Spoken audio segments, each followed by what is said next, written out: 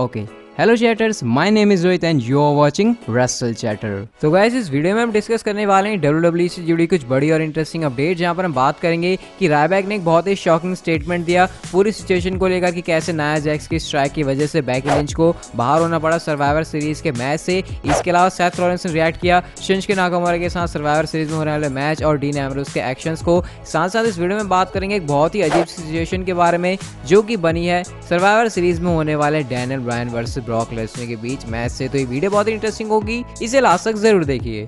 सबसे पहले बात करते हैं सेथ रॉलिंस के बारे में। तो सेथ रॉलिंस ने अपने ट्विटर अकाउंट के ऊपर एक ट्वीट किया जो कि आप लोग देख सकते हैं इस समय आपके स्क्रीन के ऊपर। यहाँ पर एक मीडिया पोस्ट करी है सेथ रॉलिंस ने, जहाँ पर हम लोग देख सकते हैं कि डीन एम्ब्रोस अपनी वेस्ट को फेंक रहे हैं। ये वही वाला सीन है जब रॉ के एपिसोड में शील्ड वाली वेस्ट को डीन एम्ब्रोस ने आग में जला दिया था। तो यहाँ पर बात कर रहे हैं सेथ रॉलिंस की अपनी पूरी एनर्जी डालने वाले हैं सर्वाइवर सीरीज में होने वाले Shinsuke Nakamura versus Seth Rollins के ड्रीम मैच में। बट यहाँ पर सेथ रॉलिंस का ये भी कहना है कि स्टिल वो इसके बारे में भी सोच रहे हैं कि आगे वो डीन एम्ब्रोस के साथ क्या करें। और स्टिल इस वाली चीज को देखकर सेथ रॉलिंस भी पूरे अंदर से हिल चुके हैं कि कैसे डीन एम्ब्रोस ने एक बहुत ही बड़ा एक्शन किया और उन्होंने शील्ड की वेस्ट को जलाने के लिए फेंक दिया। तो काफी इंटरेस्टिंग होने वाला है सर्वाइवर सीरीज के बाद देखना कि WWE आगे कैसे बुक करती है Seth Rollins and dean Ambrose को। और उससे भी ज्यादा इंटरेस्टिंग यहाँ पर ये देखना होगा कि जब सेथ रॉलिंस फाइनली पकड़ पाएंगे डीन एम्ब्रोस को और वो बदला लेंगे डीन एम्ब्रोस से। नेक्स्ट अपडेट की तरफ बढ़ते हैं जो कि जुड़ी है सर्वाइवर सीरीज में होने वाले Daniel Bryan versus Brock Lesnar के चैंपियन वर्सेस चैंपियन मैच से, जहां पर हमें एक बहुत ही अजीब सी सिचुएशन देखने को मिलेगी। और वो ये, जैसे कि आप लोग जानते हैं रिसेंटली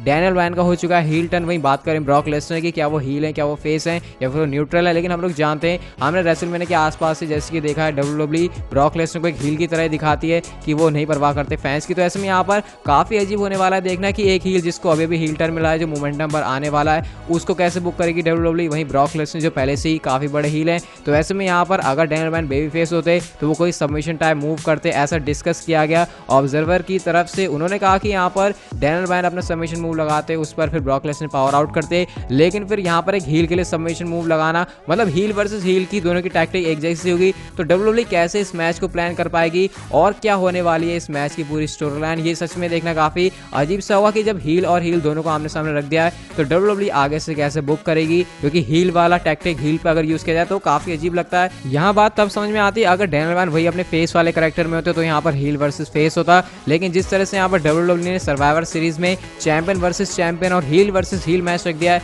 तो इसे देखना काफी इंटरेस्टिंग होने वाला है कि WWE इस मैच में दोनों सुपरस्टार को एज अ हील कैसे बुक करती है। नेक्स्ट एंड फाइनल अपडेट की तरफ बढ़ते हैं जो कि जुड़े पूरे इंसिडेंट से, जो कि हम लोगों ने देखा रॉ के एपिसोड में, जहां पर बेकी लिंच जब आती हैं और उसके बाद हम लोग देखते हैं कि नाया जैक्स ने स्ट्राइक कर दिया था बेकी लिंच के फेस पर, जिसके बाद सर्वाइवर सीरीज का जो मैच था रोंडा राउजी वर्सेस बेकी लिंच का, अब वो बदल चुका है रोंडा राउजी वर्सेस शार्लेट फ्लेयर के बीच। तो इसके बाद यहाँ पर ब्रायन एल्वरेज, जो कि आप लोग कह सकते हैं काफी बड़े ऑब्जर्वर हैं इस पूरी इंडस्ट्री में, तो इसके बाद यहाँ पर उन्होंने ट्वीट किया, उन्होंने बताया यहाँ पर ऐसा नहीं था कि नाया जैक्स के एल्बो की वजह से या साइड से कहीं से लग गई, यहाँ पर एकदम स्ट्रेट तरीके से उन्होंने पंच किया बेकी लिंच के फेस पर, जिसके चलते हुई बेकी लिंच को यहाँ पर प्रॉब्लम। और उन्होंने यहाँ पर ये भी कहा ये कोई फर्स्ट टाइम नहीं है, ऐसा कई बार हो चुका है। तो ऐसे में नाया जैक्स को फिर से डेवलपमेंट के लिए भेज देना चाहिए ताकि वो फिर से प्रिपेयर हो और WWE में लड़ने के लिए आए। तो इसके बाद यहाँ पर रायबैक इस बात से काफी ज्यादा गुस्सा हुए, आप लोग ट्वीट देख सकते हैं, काफी उन्होंने यहाँ पर एब्यूसिव लैंग्वेज का यूज किया है। वो कह रहे हैं तुम्हारी औकात क्या है ऐसे स्टेटमेंट देने की, तुम हो क्या, जब तुम्हारे में इतना दम नहीं है, तुम वो चीज नहीं कर सकते